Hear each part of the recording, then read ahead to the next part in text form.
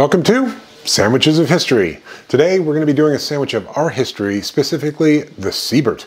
Now, Florence Siebert wrote in via Buy Me a Coffee and shared this with me and said that her recently deceased father created it and asked if I would do it. And I thought, yes, of course. I'm sorry about your dad, Florence, but I'm very much looking forward to trying his creation. First thing we got to do is fry up some summer sausage. Next, we toast 1/2 of an English muffin. Now we fry up an egg.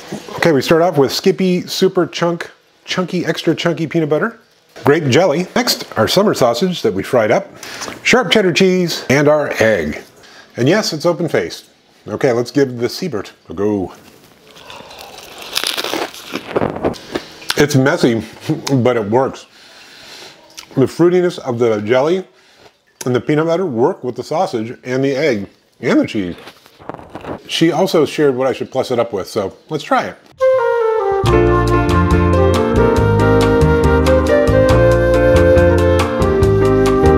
Okay, let's give this the Siebert plussed up with cold baked beans a go.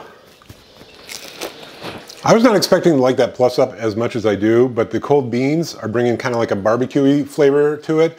It's working with the egg. We got the nice richness with the eggs. We got the sharp cheddar cheese, fruitiness from the jelly, nuttiness from the peanut butter, and then you've got that caramelized meat from the cooked summer sausage. This is actually really good. Okay, so the original The Siebert sandwich, when I read the ingredients list, I thought, I don't know. But turns out, works really well together. The nuttiness, the sweetness, the richness, the meat, the flavoring of the meat as well, the summer sausage, it all works. I'm gonna give that an 8.5, plussed up with the cold baked beans, 9. I dig it. I would eat this again. I don't know if I would make it open face though, because it's, boy, is it a pain to eat. But yeah, I'd make this again in a hot minute. I am definitely gonna finish that. All right. See you tomorrow. And yeah, I am finishing it.